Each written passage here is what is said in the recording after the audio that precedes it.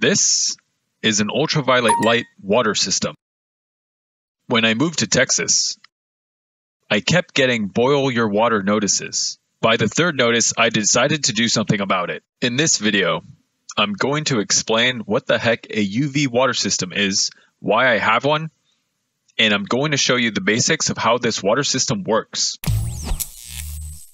In a nutshell, when you receive this notice by your water company, it means the quality of your tap water isn't up to US standards, and your water can have bacteria, viruses, or parasites, and thus you need to boil your water to kill them off before consuming. This water system kills off bacteria before it comes out of your faucet. This system consists of 3 parts. The first part is the stainless steel cylindrical chamber. Water flows in one end and comes out the other. A high quality unit is coated correctly so it will not rust and it will be leak proof.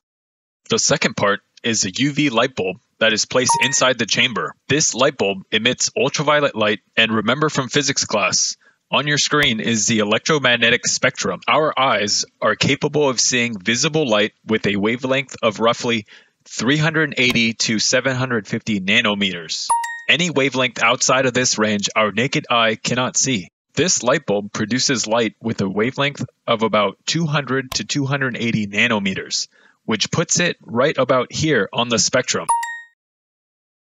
This is called ultraviolet light. This wavelength is specifically used for germicidal applications. It can disinfect air, water, and certain types of surfaces. Check out additional reading material linked in the description.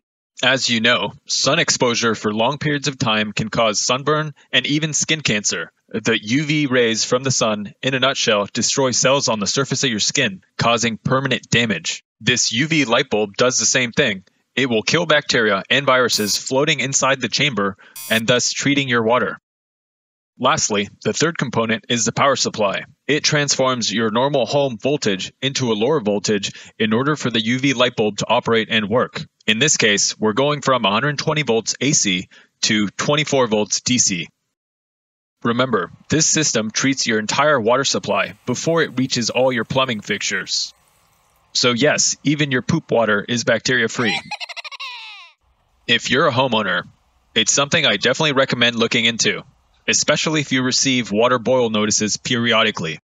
Remember to always use your own judgment. If your tap water is coming out yellow or brown, no water system will save you. Do not drink the water. Also, this unit does not improve the taste of your water. Most manufacturers tell you this in the fine details. I definitely appreciate you making it this far. If you learned something new today, do me a favor and hit that like button. And if you don't already have an occupancy sensor for your restroom exhaust fan, I recommend checking this video out next.